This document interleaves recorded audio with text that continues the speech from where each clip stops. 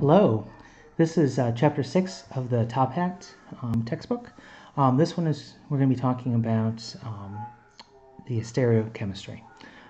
So this chapter, I warn you, it's not hard, it's just a little weird in that what we're trying to do is we're trying to deal with atoms in three-dimensional space. Right? Up to this point, we've drawn them in 2 dimensions, but not 3.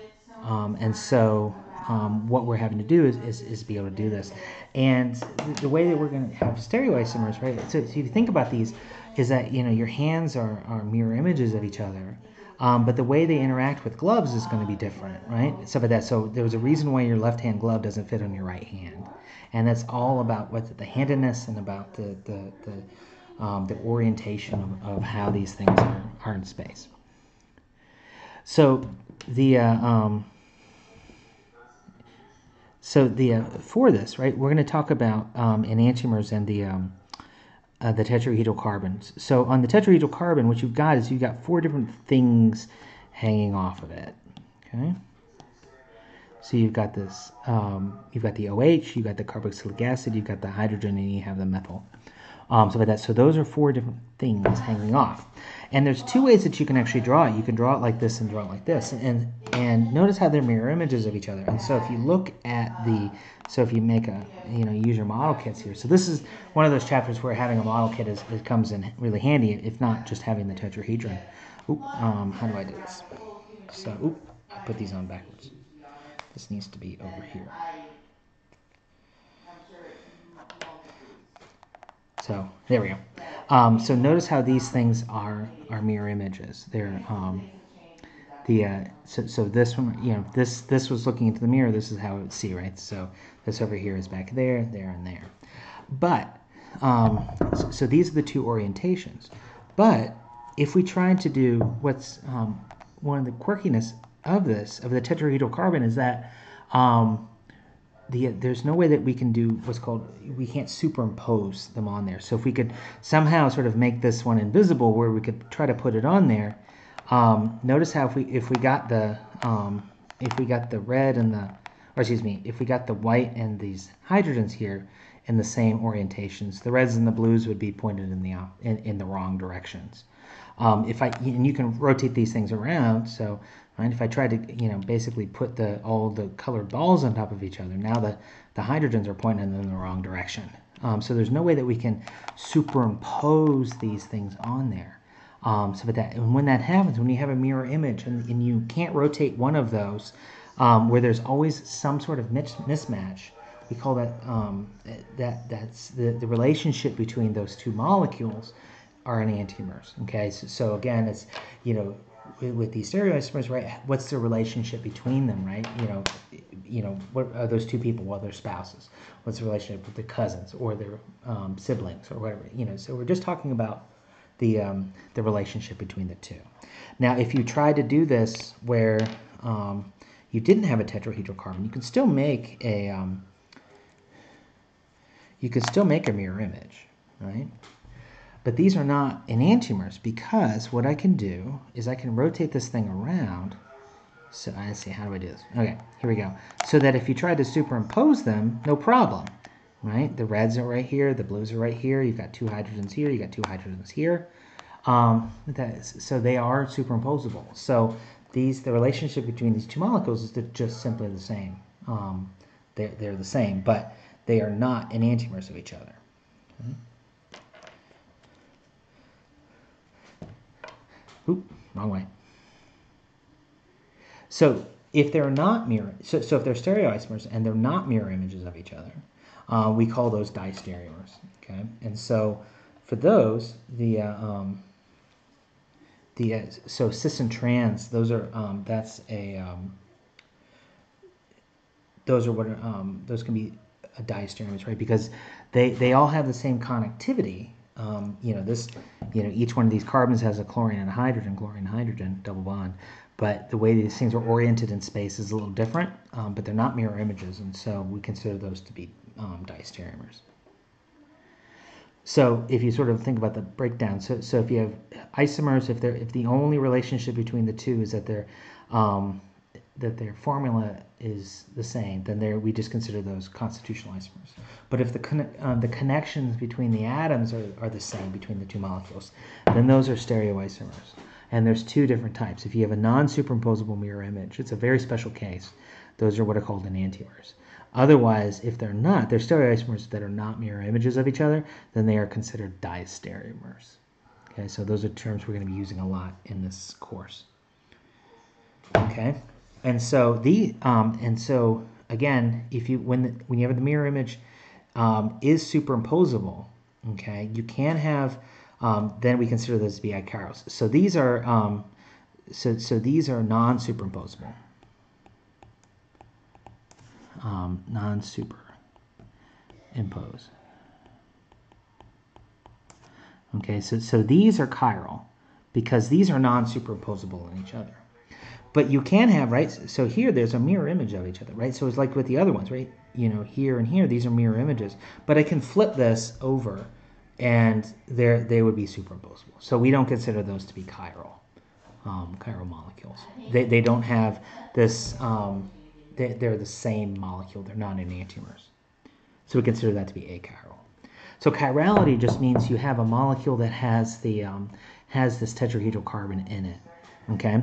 And it actually comes from the word hand, right? Because your hands are non-superimposable mirror images of each other, and stuff like that. And so the other thing about this is that the molecule, if it doesn't have one of these tetrahedral carbons in it, it's going to have a plane of symmetry. So right, so this one we have right there. We have a plane of symmetry, right? So this side of the molecule is exactly the same as that side of the molecule.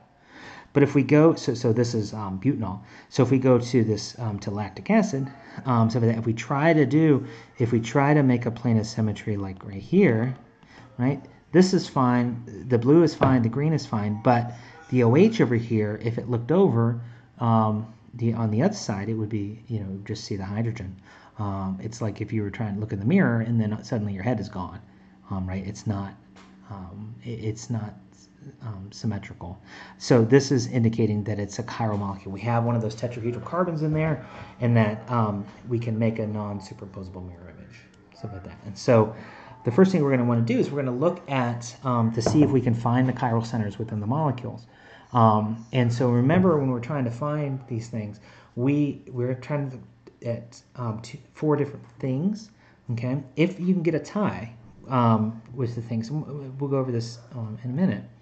I'll show an example. What you can do is then go one, if you're saying, well, this side is this, this atom is the same as this atom. If it's a tie, then you go one further out, and then you keep working out until you find a difference with that. And so if you don't find a difference, then those 2 groups would be the same. It's not a tetrahedral carbon. But if they are, but if you find a difference, then those things are different. It could be 10 atoms away. That's fine. It's just that the groups need to be different. And so if we look here, right, and so you can pretty much, so if you'd say, is the carbon chiral? Can you find a chiral carbon? Well, anything that has multiple hydrogens on it is automatically going to be achiral, right? So because it can't have 4 things, right? So it's got 3 hydrogens, 2 hydrogens. So you can automatically get rid of these guys, right? And so the only potential one could be here. Now we do have to check it, right?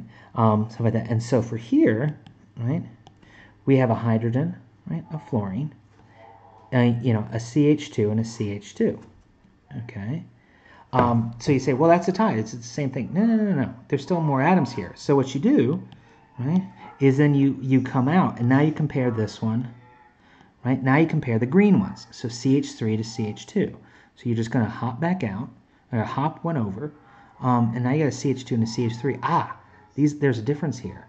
So that means this group here is different from this group here. So that means we have a chiral carbon right there. So that's our chiral carbon, because it has 4 different things hanging off of it. Okay. Now for this one, right, so if you draw on all the hydrogens, right, so we have CH2, CH2. So all of these CH2s are automatically disqualified, right, because they have 2 hydrogens on it. Okay, and so what we do, the only potential one could be this one here. Okay, and so what are the things we have on there? Well, let's see. We have a hydrogen, we have a chlorine, we have a CH2, and a CH2. Well, obviously the hydrogen and chlorine are different. These two are the same. So what do? We hop one out, and so now we compare, right? CH2 and CH2. Now you compare these two. Well, that's a tie. So we just keep going. And what ends up happening is you end up here where you're on top of each other, right? So CH2, CH2, CH2, CH2, CH2. And so that means this side of the molecule is exactly the same as that side of the molecule. And so this one is we consider this to be achiral because there's no chiral centers on the molecule.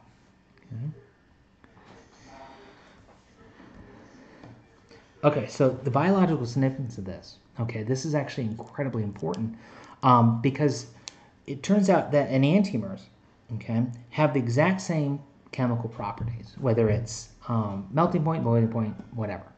So that there's only two ways in which they're different. One of the ways is how they interact with other biological molecules, other chiral molecules. Okay, so biological, if you're talking about proteins and DNA and all that sort of stuff, all of those have chiral centers, right? We talk about D amino acids and L amino acids, things like that. All of those things mean they have a chiral center in them. And so proteins are built up of chiral molecules and things like that, and so those form the receptors and whatnot. Okay, and so some of the classic ones are what we use in foods. So carvone is this. If you take the mirror image of it, like this one, the mirror image of it. So this version smells like caraway. This one smells like spearmint because it's interacting with a different receptor. With that, this one here, this asparagine, this amino acid. This one has a sweet taste, while this version of asparagine has a bitter taste. And you can say, well, that's no big deal. The problem is when you get into medicine, it can be a much bigger deal. And so the classic example of this is thalidomide. And so this was marketed in the 50s and 60s as a sedative, but also to help women with the morning sickness and stuff like that. And so it's not ethical to give this to pregnant women because you don't know what's going to happen to the fetus. And so they gave it to the next obvious candidate, which would of course be men. And it worked just fine with men and stuff like that. And so they started giving this to women. It worked just fine. But the problem is they noticed this. People had started to notice this increase in the amount of massive birth defects in children, and they were able to directly link this back to thalidomide use. And you can actually get to the point where you can tell when the mother had taken thalidomide by what the defects were. It was never actually approved in the FDA. It was mostly in Europe. And actually, I think in Germany they sold it over the counter. And stuff like that. And so it turns out that the problem is it's this version of the thalidomide is actually the sedative that works just fine. With that, but this version of it was also included in there. When they made it, they included both versions because they didn't think this one here, this one won't do anything. It turns out that this one sets off it's what's called a teratogen. It causes the birth defects. And so you may ask, well, why don't you just include? Why didn't you just have this one? And it turns out that these things, we'll talk about this in another chapter, these things will actually interconvert. So if you have this, if you let it sit a while, it'll actually you'll start to build this up. Now, thalidomide's actually still on the market. Obviously, it's not going to be for pregnant women. And actually, thalidomide it's used in the treatment of leprosy, of all things, but also multiple myeloma, which is a blood cancer. Some of that, and this class of drugs is also used as an acne medication. Some of that, but it has what's called a black. It's not thalidomide. It's a similar drug. It has a big black box warning and it says, women who take this, they have to take, they have to be on birth control, and they have to take a monthly pregnancy test in order to be able to have access to this drug. About that, and so because they want to avoid the potential for birth defects. But this is an issue, right? You're talking about a three-dimensional system in the body. It's really complex, and so you need to minimize. So getting the right stereoisomer, it can be incredibly important. So how do we tell another chemist. So we're going to write her a letter, and we're going to say,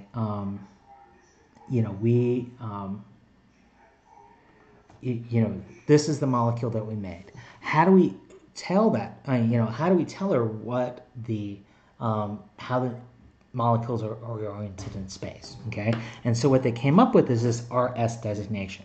Okay, and it's how they what we're going to do is we're going to go high priority to low priority on these things, and and how they rotate. If they rotate to the right from high to low, we call that we're going to use the Latin for right, which was rectum.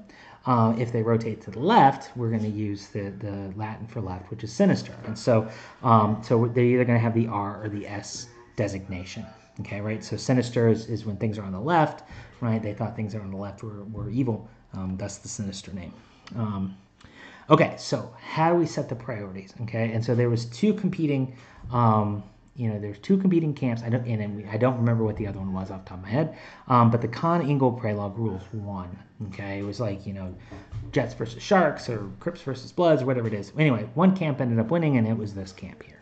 And what they said is, okay, so what we're going to do is we're going to look at where the chiral center is, and we're going to look at the four things that are attached to it, and the heaviest thing wins. Okay, so it's all about atomic number or atomic mass. Okay, so the heavier it is, the more the higher the priority. Okay, and then what we're going to do, so mass wins, and what we're going to do is we're going to look at those, and if it's a tie, so let's say we have these two groups. What we're going to do is we're going to say, well, if it's tied, then let's look at the bonds. Okay, and so this one, right? So let's assume that there's a carbon here. This one would have, right, one carbon-carbon bond and 3 carbon-hydrogen. This one here, right, would have 2 carbon-carbon bonds and 2 CH bonds. Okay. Now the heaviest bond, which is what we're interested in this both case, is carbon-carbon, so that's a tie. And so but this one would have 2 of them. This one would have 1. We have a difference, so this one has a higher priority. And so what we do is we go and we radiate out looking at these bonds until we find a difference. Okay. And so if we have multiple bonds, that's why I usually look at the bonds rather than the atoms themselves, because you have to remember, so lots of times most books will talk about listing these as the atoms, but what you have to do is you have to remember a double bond counts as 2. Right? So that's why I look at the bonds. So you always have 4, what are the 4 bonds, and then you look at the heaviest one. Okay. So and you can do it however you like, stuff like that. And so what we're going to do is we're going to say, okay, so you rank the bonds. So you look at, so here's our chiral center here. So that's our carbon. Okay. And what you do is you say, okay, well, I've got a fluorine, a hydrogen, a carbon, and a carbon. Okay. And whenever you can set a priority, you do. Okay. So the highest priority we're going to list as 1. So fluorine is heavier than carbon, which is heavier than hydrogen here. And so this one is going to be number 1. That's going to be the highest priority. The carbons are going to be the next highest priority. We just don't know which one's 2 and 3. But we know the hydrogen is going to be the lowest, and so that's going to be 4. Okay. Now for these, okay, I'm going to come back here so you can see. So what we're going to do is we're going to say, okay, so we're going to look at the bonds. Okay, and so for this one we have 2 carbon-carbon bonds, right? So there's a carbon-carbon bond here, and there's a carbon-carbon bond here, and then 2 CH bonds. Same thing here for this carbon. So now for this one, right, we have 1 carbon-carbon, 2 carbon-carbon. So we have 2 carbon-carbon bonds. So the heaviest bond is, for both of them, is carbon, and they both have 2. So that's a tie. Okay, so what do we need to do? Just like we did with the other one, we need to hop one place further. Okay, and okay, and so now what we're going to do is we're going to compare this to this. Okay, and for here we've got 1 carbon-chlorine bond, 1 carbon-carbon, 2 CH. For here, hold on. Oop. If I hit the right. Here we've got 1 carbon-carbon, right? It's right here, and then 3 CH bonds. Now the heaviest one for here is right there. The heaviest one up here is the carbon-chlorine bond. Chlorine is heavier than carbon. It doesn't matter. They could have 4 carbon-carbon bonds. It wouldn't matter. 1 CH bond is always going to be heavier than 4 carbon-carbon bonds. So this one gets the priority. This one has a higher priority than the chain that has the chlorine is going to be the chain that doesn't. Now, you say, like, well, that's pretty easy. You can just look at the molecule and say, well, if it's got a heavy bond. No. You have to be very, very disciplined in here because test makers are always trying to screw you up, in that you have to start radiating out. And as soon as you find a difference, you stop. Okay? So that you set the priority, and then you leave it alone. It doesn't matter about the other way. You know, what else is hanging off of there. As you're radiating out, as soon as you find something, you set it. Okay? Okay, so now, how do we do this? Okay, so there's two major ways you can do this. The way that, and there's a bunch of other ones, and you can look them up. We're gonna talk about two of them, but again, it's all about what your preference is for this. Okay, and so what we're gonna do is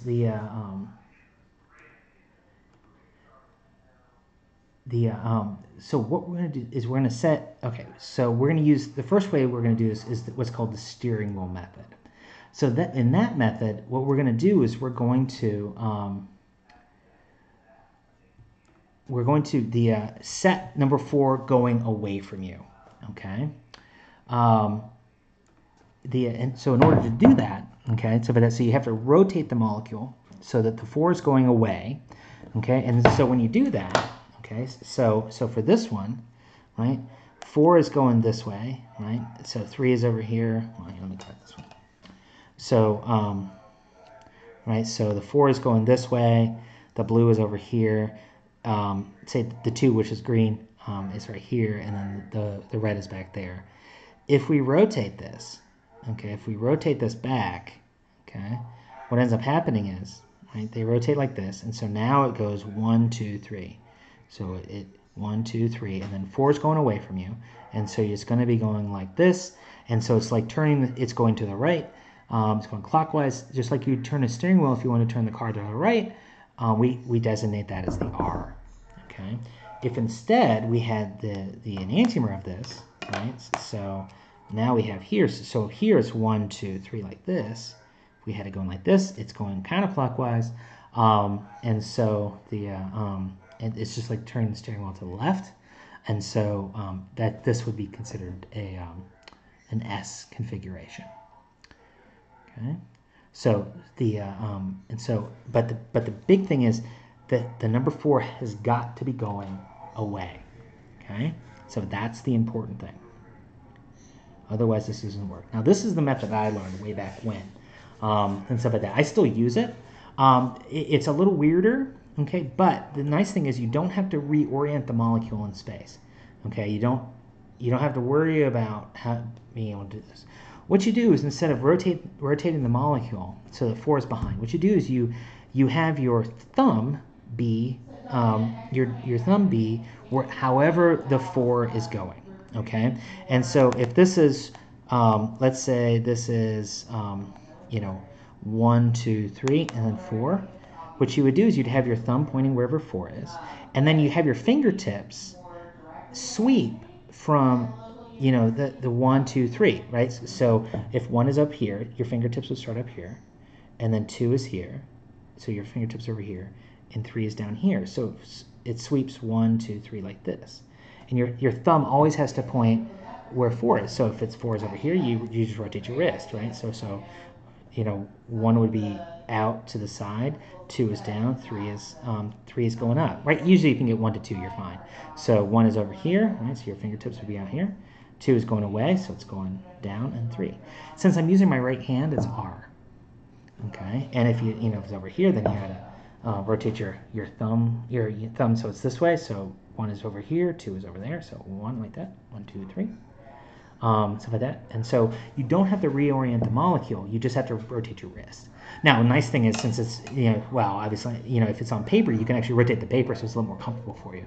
But if you can sweep between your fingertips between 1 and 2, you're good to be able to do that. Okay? And so if you were to so if I had that same thing where, it goes, right, 1, 2, 3 like this, if I try to do this with my left hand, okay, so, your 1 is here and the 2 is over here, if I try to, right? So if I tried to curl it back like this to go 1, 2, 1, 2, it's not going to happen, or you break your fingers. Right?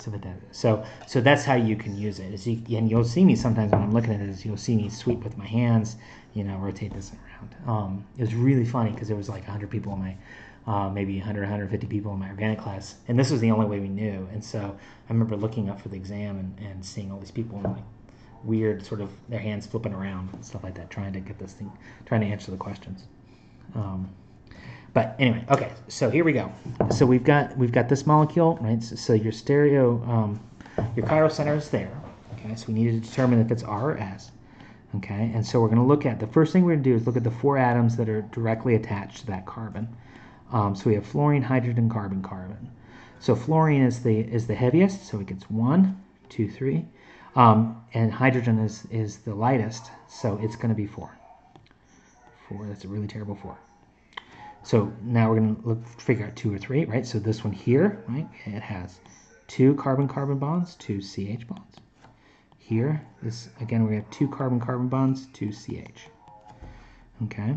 The heaviest bond for both of these is carbon-carbon, and they both have 2 of them, so it's a tie. Okay, so what do? We come out one further. Okay, and so now we're going to compare, right, this one to this one. Okay, and so for this one, it's we have 2 carbon-carbon bonds, right, 2 CH. Here we only have 1 carbon-carbon bond, 3 CH bonds from that carbon. So again, the heaviest on both of them is carbon-carbon, and so for that one, right, so this one has 2 of them, and this only has 1, so that makes this chain to be a higher priority than this one. And so it ends up orienting like this. And lots of times what I'll do is I will redraw it because you can get a lot of scribbles on here. And so this one's the 2, this one's 3, 1, and 4. Okay. So in order for this, so if we do the Stereoisomer method, okay. So if this is if this is 1, 2, 3, and then 4 is over here, what we have to do is we have to rotate the molecule like that and to get the 4 behind. And when that happens, so when we rotate,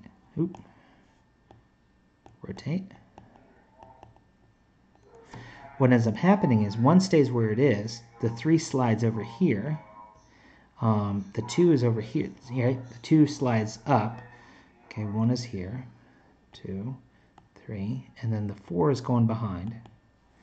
And so notice how now you're going like this, you're going clockwise, right? You're turning your steering wheel to the right, and so this must be in the R configuration. Okay? So as we rotate this around, right, that slides over here, the 2 slides up, the 4 slides back, so it's 1, 2, 3, like that. Now if we were going to do the hand method, our thumb would be pointed this way because that's where 4 is, and the 1 is coming out that way, so we start our fingertips up there, and then 2 is behind, so it would be behind the iPad, and then 3 is above, so it would go, if you go 1 to 2, you're good, right? So it's going to go 1 to 2, and so I'm rotating with my right hand, so it's R. Okay, and using that way, I didn't have to redraw this. I didn't have to see about redrawing it. Just move your wrist.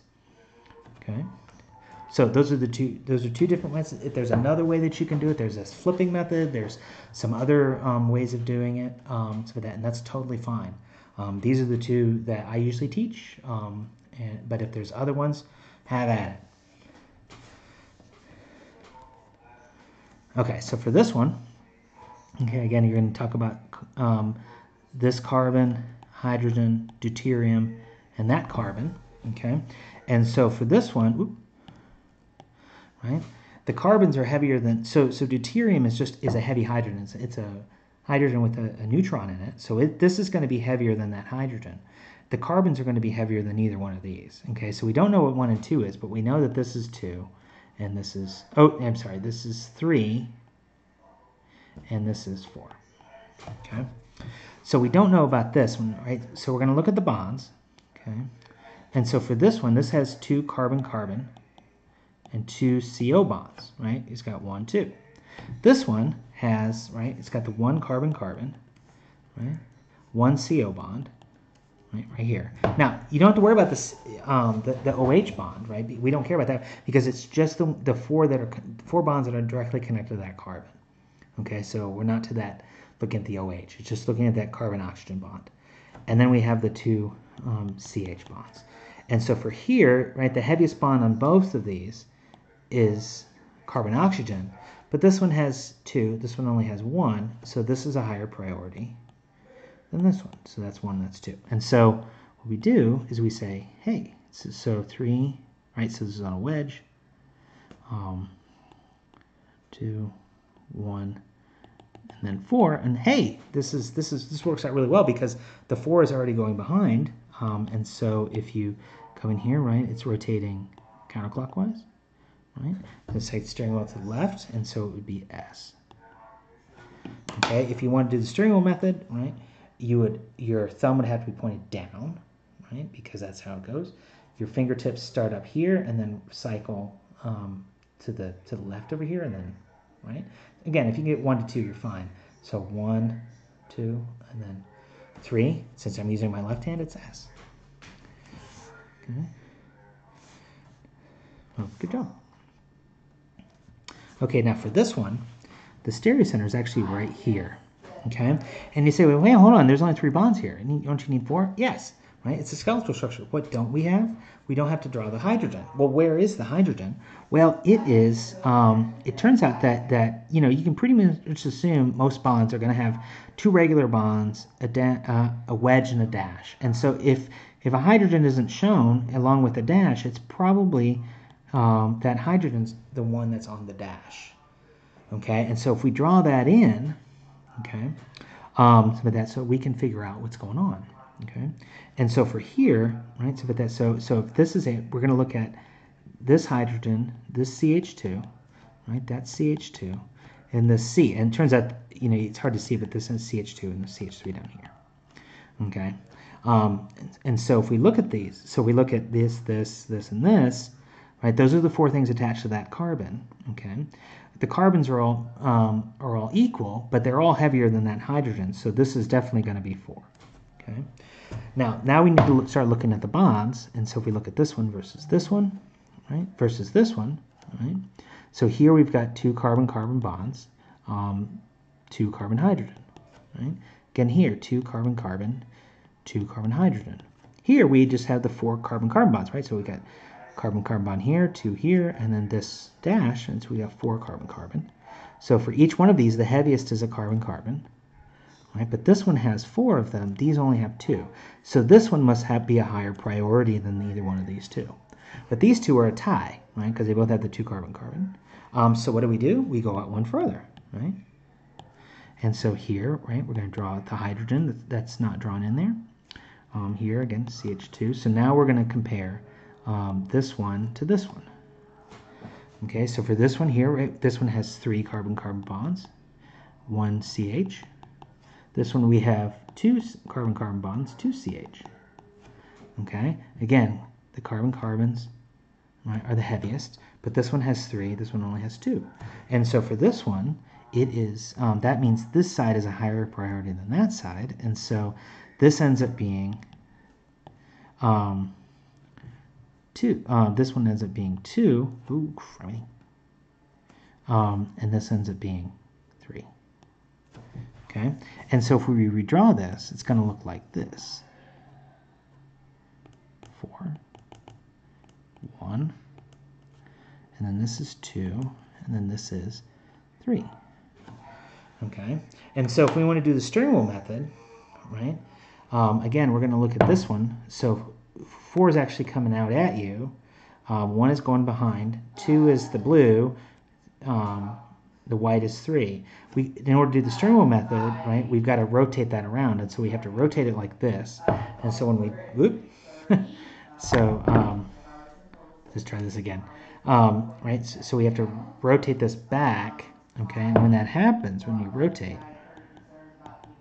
right, so what's going to happen is these 2 switch, and then those 2 switch, and so 2 ends up over here, 3 is over here, 1 is over here, and then the 4 is behind.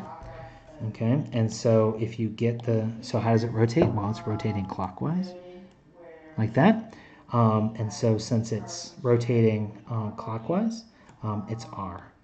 Okay. Now, if you were going to try to do the hand method here, what I would suggest you do is you rotate this. You can rotate your paper, okay? And so, again, the 4 is coming out at you, so that's how your thumb is going to be. And so the 1 starts over here, right, on that side, and then 2 is over here, so 1, 2. And then 3 is back, so 1, 2, 3. Since I'm using my right hand, it's R. So yeah, so don't forget to even rotate your paper, okay?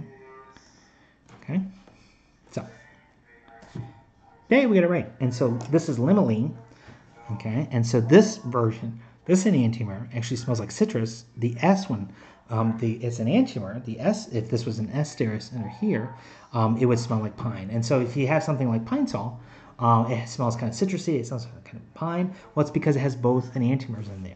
Okay, it has so that you're getting hit by both smells. Okay.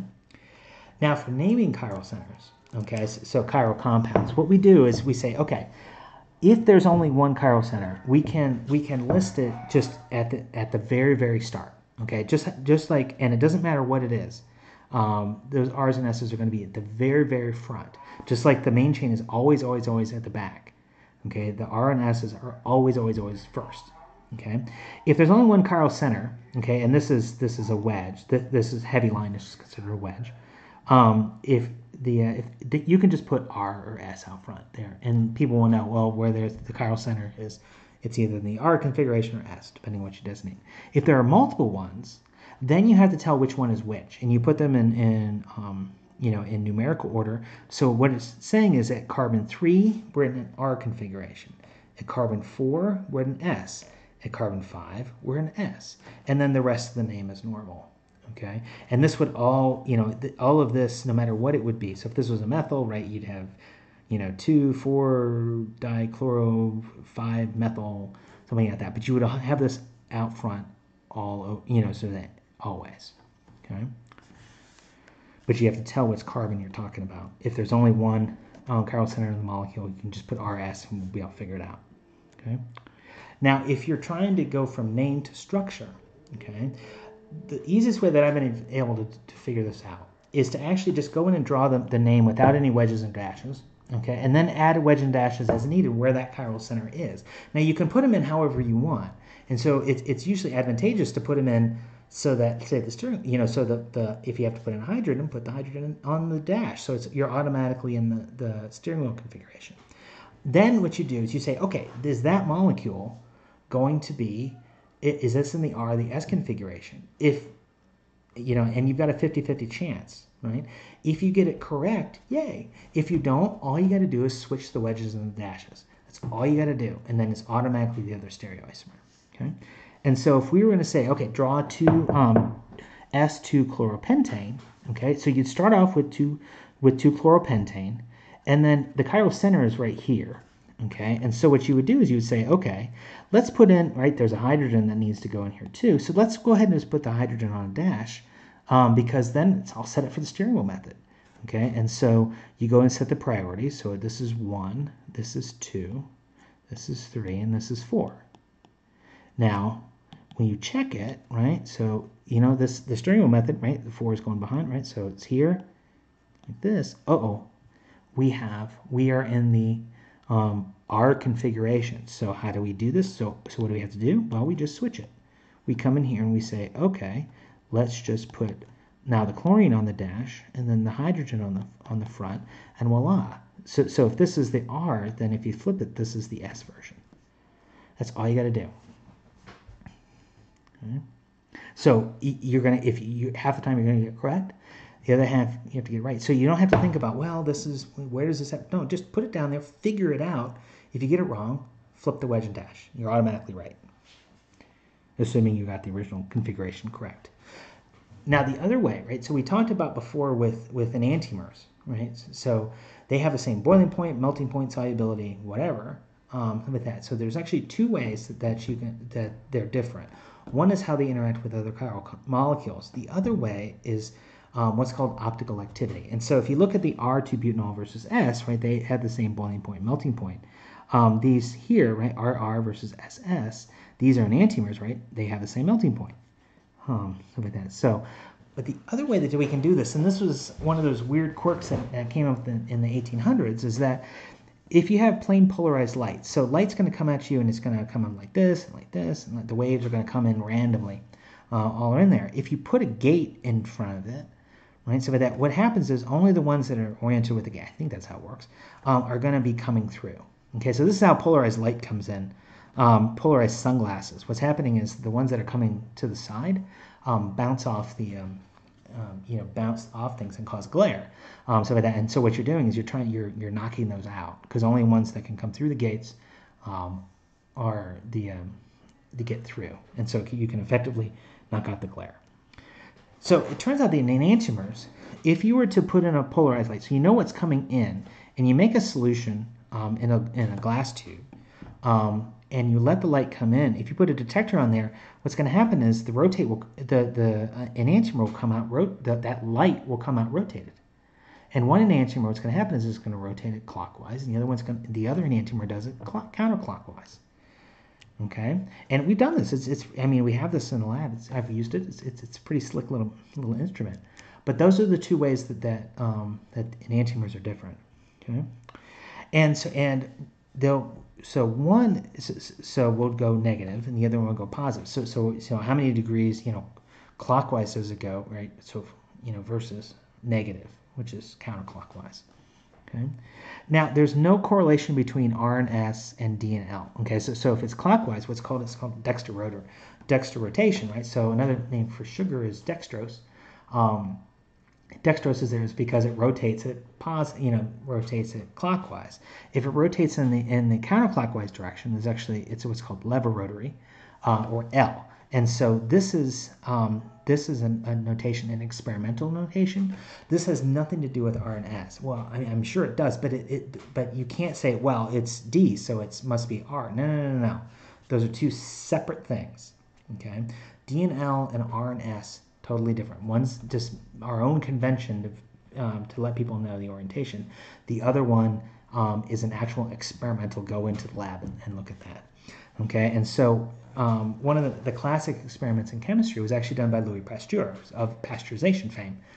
He was a brilliant chemist as well as microbiologist, and some of that. And so one of the things that they would do is they would look at this compound called sodium ammonium tartrate. This is one of the more amazing compounds that they looked at, because it was one of the few really good chiral compounds that they could get. It actually comes from it's the tartrate. It comes from tartar. It's this white stuff that comes off the inside of that precipitates in wine barrels.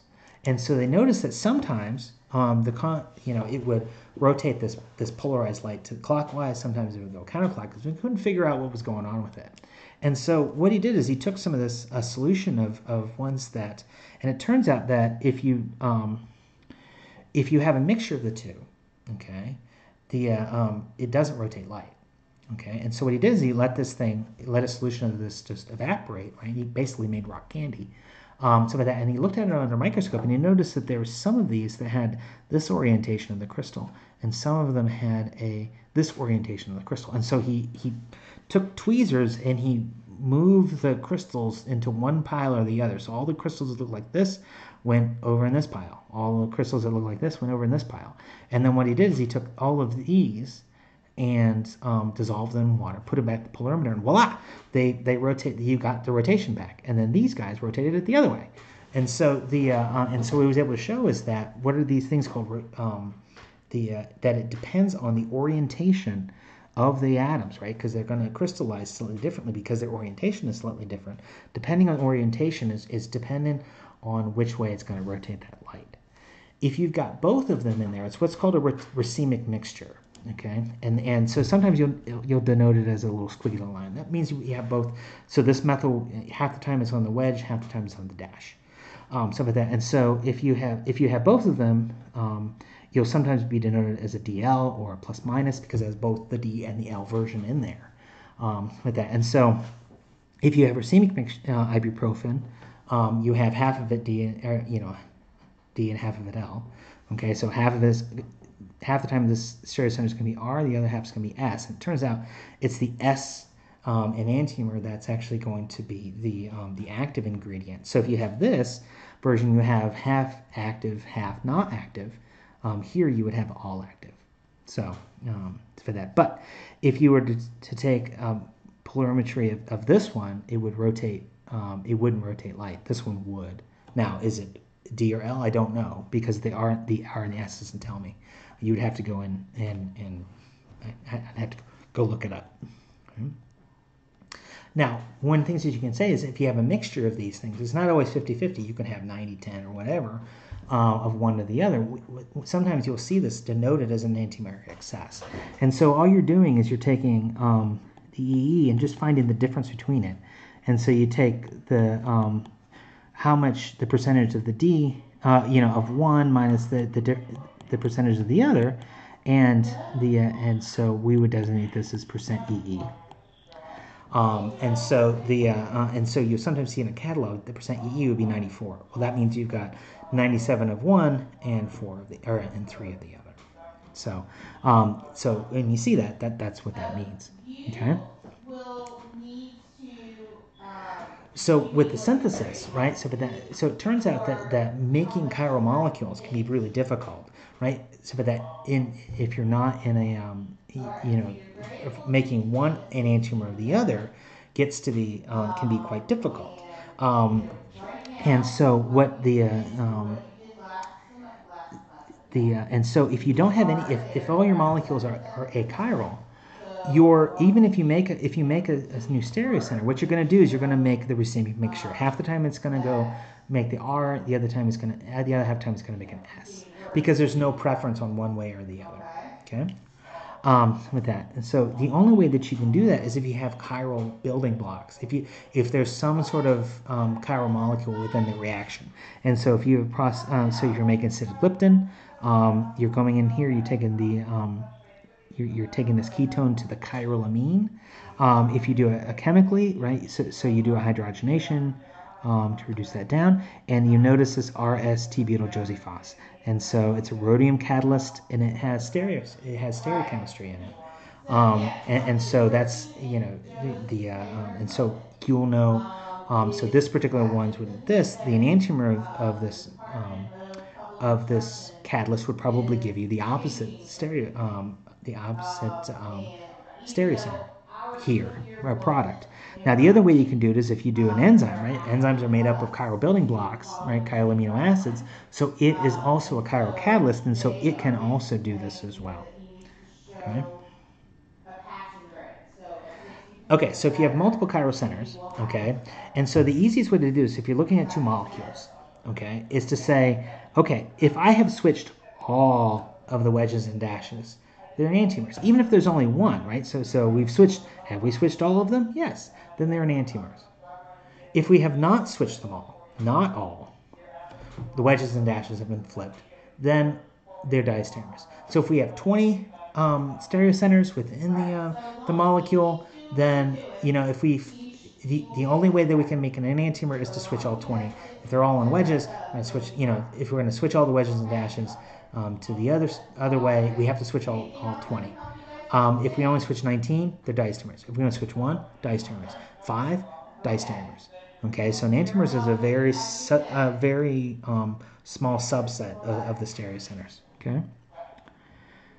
So here, right? So for diastereomers, right? You're switching this one, or you're holding this one fixed, but switching these two. So you're not switching all. So the relationship between these two are diastereomers. Here we're switching all three, right? So therefore these are enantiomers. So what's the relationship between these two? Well, these are diastereomers, right? Because when you go from here to here, right, you've only flipped this one, but these two have not. And so these two are actually the same molecule. Okay. But the relationship between this one and this one, right, enantiomers, because you flipped all the wedges for dashes, and vice versa. Now, the other way you can do it is you're saying if you have the R configuration, you just do the S. Okay. Now, I would highly recommend you watching this little YouTube video.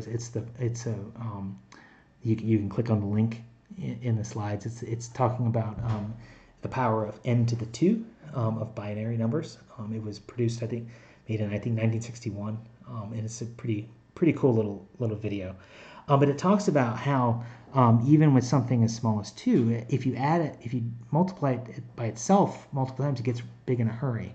And so this is what this is showing you, is the maximum number of stereoisomers that you can get, depending on how many chiral centers you've got. How many chiral carbons do you have? And the will tell you how many different isomers, right? So with that, so if you only have one chiral center, you can have R, or you can have S, right?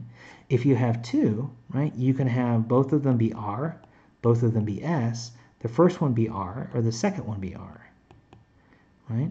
And if you do third, right, you can do RRR, right, RRS, right? This is RSS, and so on and so forth. And there's 8, right? So there's 8 possible stereoisomers if you have 3 chiral carbons. And notice how it gets, it goes up exponentially, right? So if you have 6 chiral centers, right, you could have 64 different combinations of wedges and dashes in the molecule, right?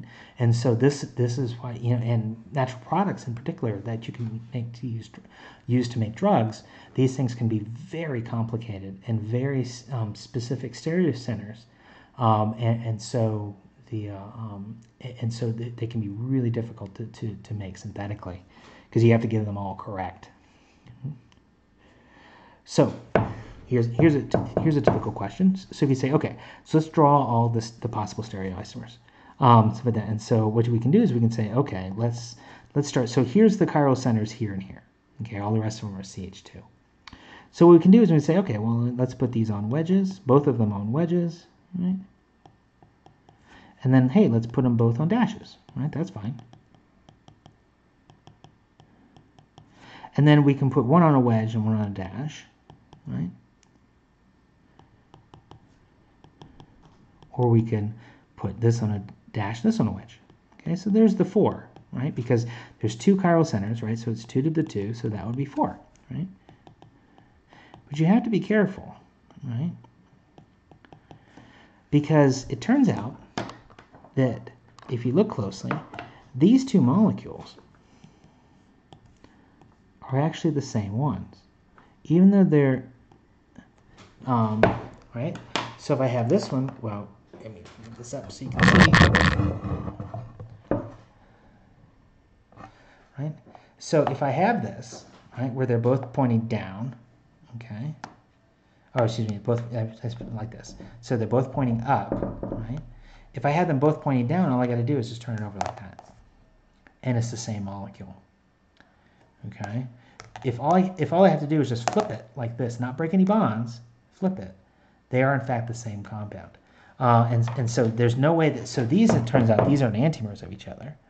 And so this one here, and so for that one, what you have to do, so those are going to be different, right? Those are stereoisomers.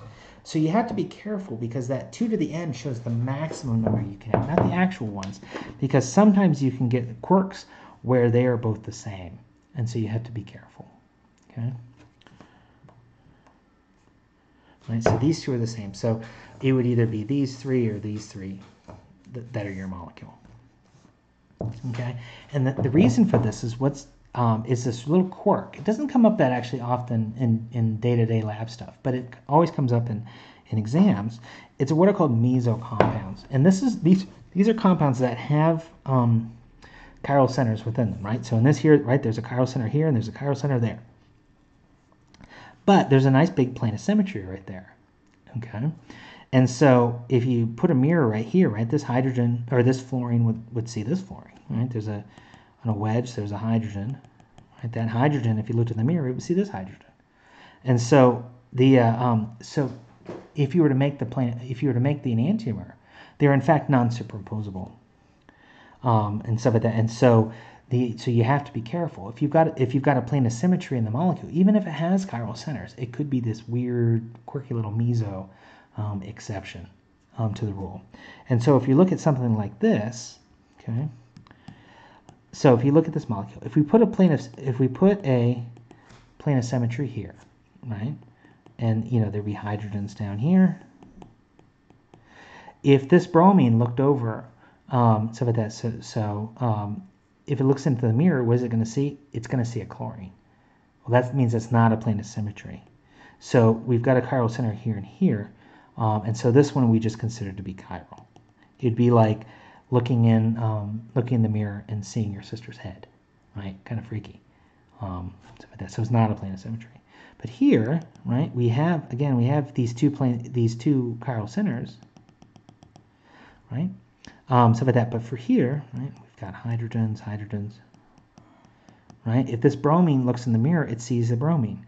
If this hydrogen looks in the mirror, it sees hydrogen. If this CH2 looks in the mirror, it sees a CH2 over here. And so here, even though it's got chiral centers, it is meso, and so it has a plane of symmetry, so we consider that meso. Now for this one, this is a little tough, and this one actually got me the first time I did it, and a student actually pointed this out. This one here, you say, oh, it's got wedges and dashes, it must be chiral. There's no actual chiral centers here.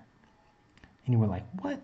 Well, look at it. So if we look here at that carbon, right, we have a CH2 and a CH2, right? So we have a hydrogen, chlorine, CH2, CH2. And so if we come here, right, we have another carbon, but we're coming back onto ourselves. So these are not chiral centers, right? Because this side is the same as that side. Same goes with this one. This side is the same as that side. So there's no chiral. So this is actually is just purely a chiral. Even though it has wedges and dashes, it has a cis and trans version. There's no chiral centers on this one. So you have to be careful. Okay.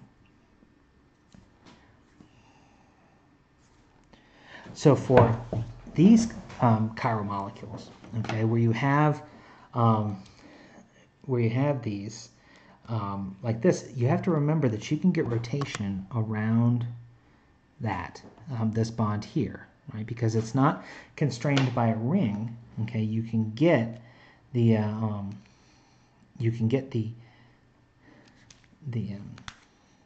rotation. Okay, and so if you look at this, let me build this here quickly. And so if you look at here, right? Oops, yeah. So here, so like this would be the methyl groups. Okay, one's pointing up, one's maybe we'll do it like this. Oh, actually, yeah, we do it like this.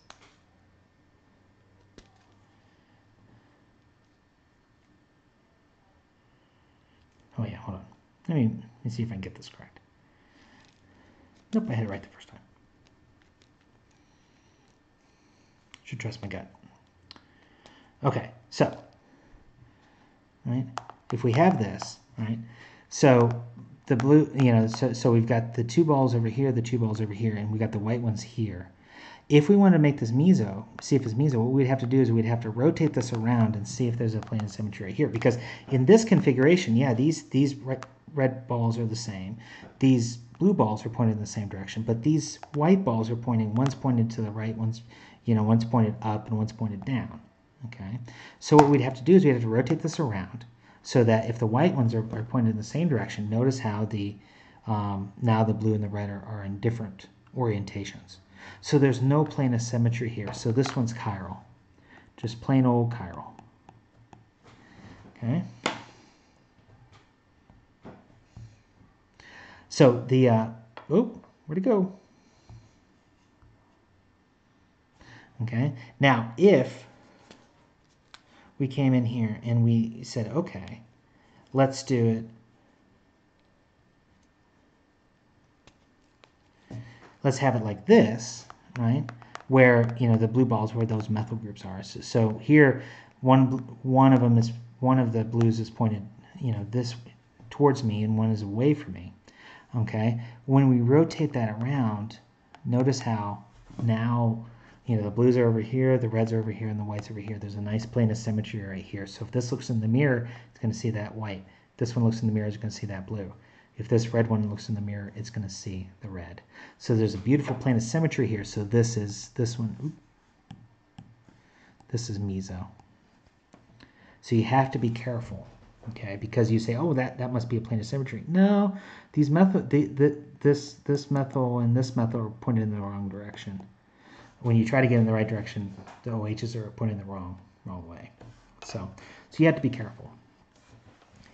So for Fisher projection, so this is one that was developed by Emil Fisher, and it's used primarily in carbohydrates and amino acids. There's no, I mean, most people will just do the regular wedge and dash orientation. And what he said is, he said, okay, if the bond is in the horizontal, it's a wedge. If it's vertical, it's a dash, right? So people think it looks like, you know, a bow tie, right? So it looks like, you know, sort of the wedges are kind of pointed out, just like how a bow tie would. Okay, but the weird thing is, okay, you have to be careful how you draw this, because if you rotate it 90 degrees, what happens is the wedges and dashes flip, right? Because the horizontal or the vertical lines become horizontal. So that means you've flipped the wedge and dashes. The horizontal becomes vertical. Again, you're going to go from a wedge to a dash. And so what's going to happen is you actually end up making the enantiomer. So if you draw one version of the Fisher projection and then rotate it 90 degrees, what you've done, flipped wedges and dashes, automatically becomes your enantiomer. If you rotate it 180 degrees, now it's all the wedges stay wedges, all the dashes stay dashes. You've just redrawn the molecule just upside down. And so if you rotate it 180 degrees, it's the unchanged.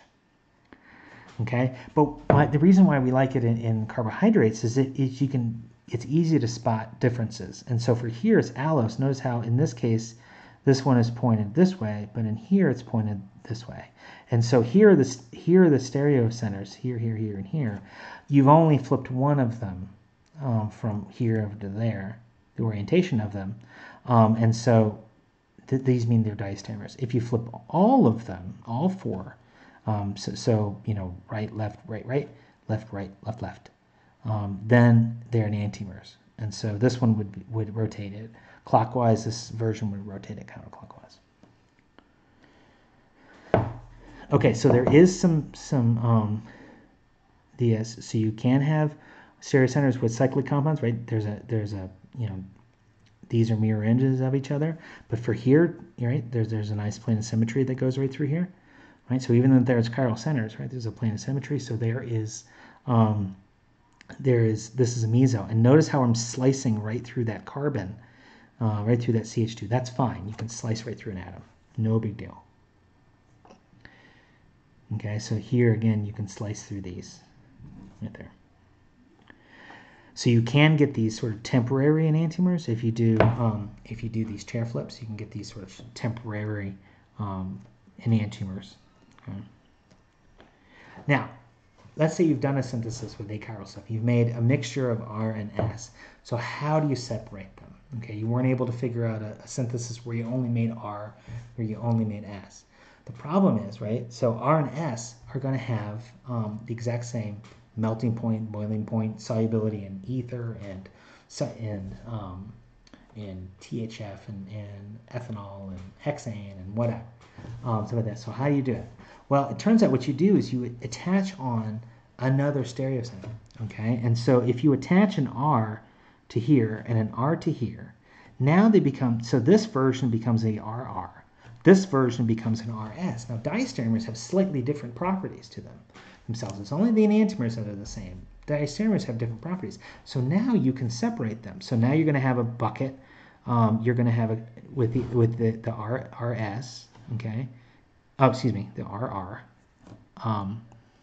And then you're going to have another bucket with the RS. Oh, excuse me, the SR. Excuse me. The SR. Okay. Now you've separated them. Now you can separate them. And then what you can do is then just remove. You can then just do some more chemistry to get rid of that that second R. And so here, now you've got, you remove the R, and so now you've got a bucket with just the R, and you've got another bucket with just the S. And so you've separated them. So how do you get rid of this? You make them temporarily into different diastereomers. Okay, so for stereochemistries, you can have ones that are not on carbon. So nitrogen is, because a lone pair can be considered a thing. It can be considered a group. So right here, right, so the four things are this lone pair, a hydrogen, a methyl, and an ethyl. Okay, so with that, so electrons are a heck of a lot less, not nearly as heavy as hydrogen. So this would be the 4, 3, 2, and 1. Okay, and you can make a stereo. You can make the enantiomer of it. So now you can also do it as a quaternary, right? The nitrogen is going to have a charge, but that's fine. It's not a thing, so it's just a formal charge. So that lone pairs are a thing because they're actual electrons. Here it's just an accounting for it. Okay. Now one of the quirks of this is that nitrogen, if you have lone pairs, the lone pairs will actually do this weird tunneling thing where if you have this orientation and you let it sit around at room temperature, it'll actually go to this orientation. So you'll actually, if you make this, you'll automatically get the receiving mixture. So that's what was going on with the polyamide. The chiral center was on a nitrogen, and that would flip back and forth and have issues. And so that's why it would racemize. Other atoms don't do this. So if you had, a sulfur or a phosphorus or an oxygen or something like that that had lone pairs, they don't do that. It's just a quirk of the nitrogen. Okay. Now, if you have a quaternary center, then it won't do that. It won't do that either. And this can have big implications. And so the big one is what's called omeprazole, Prilosec, which you've probably seen the commercials for. It's for heartburn. Stuff like that. And so I believe it was AstraZeneca that was doing this. They had this. It was a good seller, right? But it was coming off patent in 2001. And so what they decided to do is saying like, well, this is a big seller. And so they looked and they actually realized that it's the S enantiomer, which is here. Notice how it's the lone pairs coming off as a dash. So this is the active ingredient. The R version didn't really do a whole lot. Okay, and so what they did is they said, hey, how about if we just sell a pill that just has this in there? And so what they did is they said, okay, we'll do a trial, right? So if we have a 10 milligram pill of this and a 10 milligram pill of this, right? They went to the FDA and say, look, what does this say? Oh, look, this is a lot better than that one. So you should get we should get this, and they approved it. Stuff like that, and it went on for another 11 years, and peak sales were about $4 billion. So you probably made an extra $30 or $40 billion. But what's the trick? Well, this one was in your 10 milligrams of this one, right? It's 5 milligrams of the R plus 5 milligrams of the S, right? This one, the 10 milligrams, it's just 10 milligrams of the S. And so really all you're doing is you're getting a double dose of this. That's all it is. And so they were able to extend out their patent without doing anything, any new wild and crazy chemistry or whatever it is, or biology or a new molecule. It's just a reformulation of the original Prilosec, and they were able to extend out their patent portfolio before generics could come onto the market. And so they were able to make tens of billions of dollars extra money, perfectly legal. Okay. Now, the last thing is we're going to talk about stereochemistry. We're going to talk about the alkenes. Okay? Because remember, with alkenes, you can have both a cis and a trans, but in order to do that, you have to have a hydrogen, one hydrogen on both sides, or one hydrogen on each carbon. So if they're pointed in the same direction, right? So they're either both down, down, or up, up, right? Then they're cis. But if you have them one up, one down, right? One up or one down, then they're trans. But what happens if you don't have a hydrogen? If you don't have a hydrogen on one of the carbons, so they had to come up with a more generic naming scheme, and that's where this E and Z comes into play. And so what we're going to do is we're going to look at the two carbons of the double bond independently, okay? And then we're going to have a high and a low, right? So it'll be like a 1 and a 2 on the left, and 1 and 2 on the right. And so what we're going to do is we're going to set the rules, same rules that we did for the R and the S as far as priority goes, and really, with weight, okay? And we're going to use the same process. Now, you're going to do it on the one carbon, the carbon on the left, and then you're going to do the same thing on the carbon on the right. And then when you compare the two, where are the highs? If both high priorities are on the same side, so they're both up or they're both down, then we're going to say that that's the Z, okay? And it's German for zusammen, I believe, which means together. And I'm sure my German grandmother's rolling on her graves when I say that. But the way that you remember is that are they on the same side? In a really bad German accent, right? So that's, are they on the same side? Yes, then they are Z. If they are on the opposite side, so one's up and one's down, then they're in the E configuration, which is, I believe it's entgegen, which means opposite. Which I always thought was really quirk, because this one looks like, they're both of these little stems are pointed to the same side, and this one is always pointed to the opposite way. So you would think that this one would be these would be together, these would be separate, and these would be together, but it's just a little quirk of the German language. But if you remember, are they on the same side? You will be able to get this correct. Okay. So what we do is we slice this in half, so we compare, left carbon and low, get a higher priority, lower priority, and we go over here, right, higher and lower, right, and we take this away, right. So in this case, they are not on the same side, so they are. So this is E. Here they are on the same side, and so it is Z. Okay, and so if you look at this, right, so again we're gonna slice this, right, we're gonna look at that carbon and that, so we're gonna have the red carbon and the blue carbon.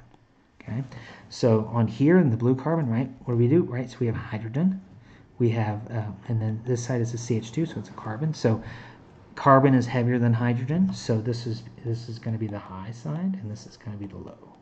This is going to be a higher priority than that. Okay, so on here on the red side, right, what we're going to do, right, we have chlorine versus carbon, right? So chlorine is heavier than carbon, right? So this is going to be the high, and this is going to be the low. Okay, so we take it away, right? So here's the high on this side, here's the high on this side. Are they on the same side?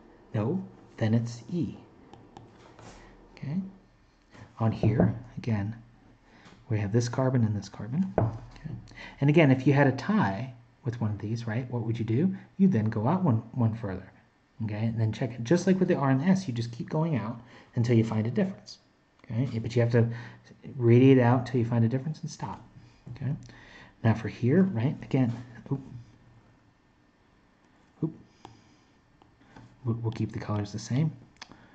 Right, so we have the blue side, right? So this is a CH3, right? This is a CH2, right? So they're both carbons, right? But this one has, right? This one has one carbon bond, 3 CH. This one has, right, 2 CH or 2 carbon, 2 CH, right? So they're both carbon, right? But this one has 2, this one has 1. So that means this one is going to be the high, and this one's going to be the low. Okay, so on the red side here, right, you've got a CH2 and a CH2. So this one has 2 carbon bonds, 2 CH. This one has 1 carbon, right, 1 CO bond, right there, and then 2 CH. Okay, so for here the heaviest bond is carbon-oxygen. Here it's carbon. Okay, so COs are heavier than carbon, so therefore this one is going to get the higher priority. And so here it's the high. So high. They are on the same side, so it is Z configuration. Okay? There you go. Good luck.